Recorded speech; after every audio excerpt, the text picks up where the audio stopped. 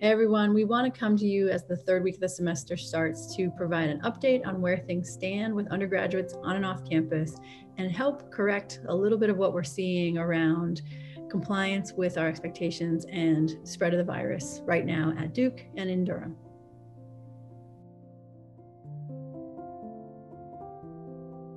I can imagine how you might think things are going okay, but the truth is that we're very concerned. If we look at the cases at the student level each week on our COVID dashboard, the rates are ticking up, and we are nearing a point at which we're all concerned about how the rest of the semester will continue. We are seeing transmission of the virus more on to off campus and off to on campus. It's happening when people are riding in cars to take a trip together. Wear your mask in the car, keep the windows open. It's happening when people are eating too close together. The C team keeps coming up to people and asking people to move apart. It's because that is a real risk for folks. And so I know it's awkward. You've got to keep doing it. If you're somewhere inside eating and the contact and the C team can't find you, remember what to do, because you don't want to give each other COVID. There's transmission happening in gyms and workout environments.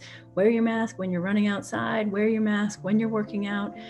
These things make a big difference. And we can see on the sort of transmission rates that this is where our spread on campus is happening.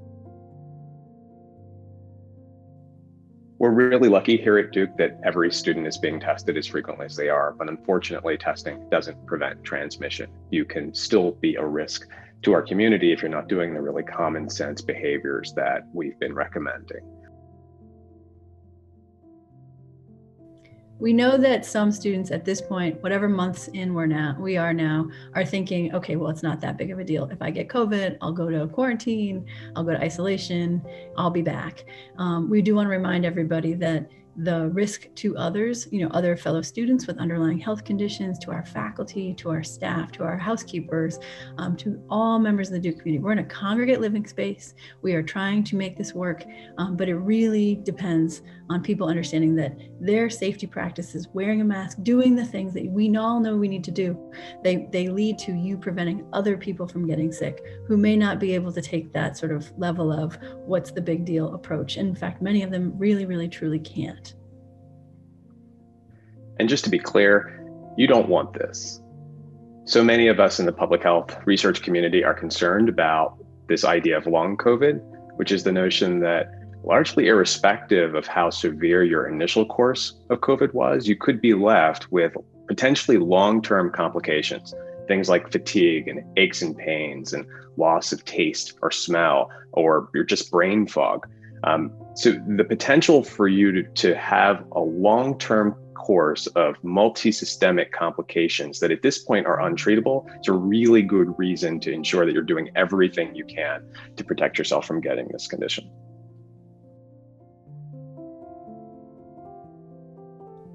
Put simply, we may not be able to complete the semester as we started. That could mean going completely remote. It may mean limiting campus access. All those things are real possibilities if we can't stop the spread. We have contingency plans where we would set it up that everyone has to stay in their room and it can only come out to get food. We don't want that. We don't want that for Durham. We don't want that for you. We don't want that for the rest of the Duke community. People are worried about getting sent home, quote unquote. We're seeing chatter about that on social media. The real concern and the real disruption would be having to stay in your room all the time. When somebody's worried about what we have to lose right now, we have our ability to sort of move about safely and thoughtfully and carefully with one another. The next step is everybody stays in their apartment or their room, and it's not going to be a good time. So let's not get there. While we're all waiting for the vaccine, there's a great potential that this could get worse before it gets better. We know that there are variants of the condition that make the virus more transmissible. And so the kind of behavioral protections that we're recommending, social distancing and masking in particular, are just going to be critical for all of us to do over this long semester. It's one of our best ways of ensuring that even in the context of a more transmissible virus, we're protecting the campus. Yeah, we're all tired of this. And I know that there has been a lot of loss in our entire community. This is extraordinarily frustrating for all of us. And the truth is that with all of the loss that we've had this year, there's still potential for us to lose more. And it's just absolutely critical that we do everything we can right now so that we can end this semester, end this terrible pandemic in a place that doesn't get much worse. You know, we hit the message a lot with people of call a trusted friend, talk to somebody that you love, reach out to people. We know that it can feel like you're asking other people a bunch because this has been going on for a long time, and the carrying weight of it is significant for all of us. It's lonely, it's isolating, it is a real challenge. And there are days when we're at our best and there are days when we are not.